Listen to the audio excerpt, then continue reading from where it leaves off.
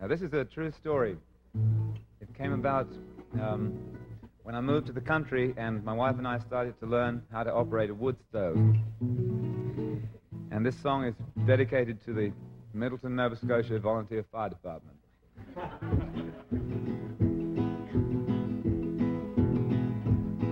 Upstairs in bed on the January morning in 1974, I was thinking about the sort of life I'd led and whether I could take much more. Why, they'd even burned my breakfast, I could smell it through the floor.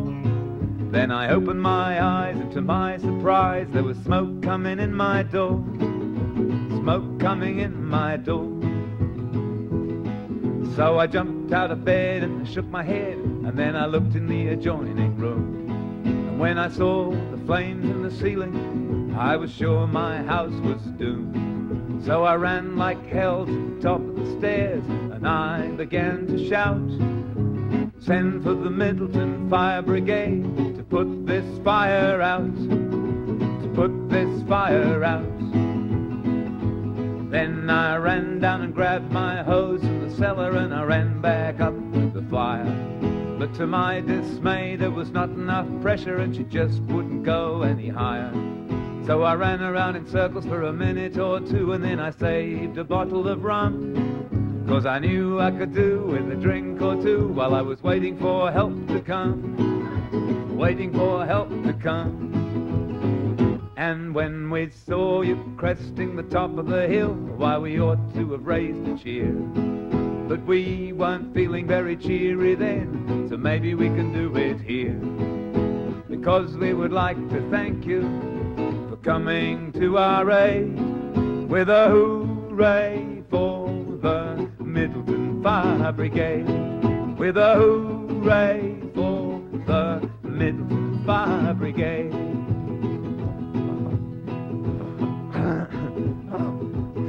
That's supposed to be a siren, but I can't get it to come out.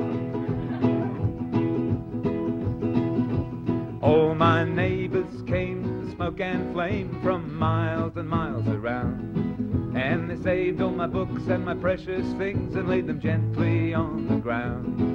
And I guess that I like to sing this song to thank the whole darn crew, all the good men of Mount Hanley, and their good women too, and their good women too. And when we saw you cresting the top of the hill, why, we ought to have raised a cheer. But we weren't feeling very cheery then, so maybe we can do it here.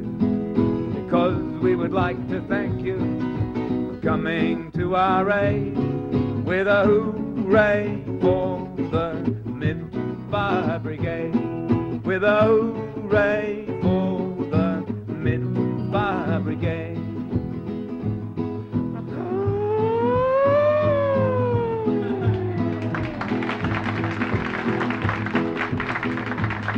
Now most people say pretty ill women never blow no one no good. And ever since the fire my life has been going just the way I always hoped it would.